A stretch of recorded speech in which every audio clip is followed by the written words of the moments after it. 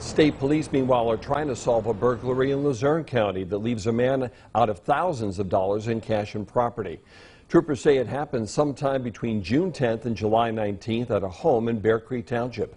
They say someone forced their way into the home on the 8300 block of Bear Creek Boulevard. The burglar or burglars made off with a wide range of collectible weapons, including guns from Russia, France, and Egypt. Ammunition and money, including a savings bond, were also swiped. Anyone with information is urged to call State Police Wilkes-Barre.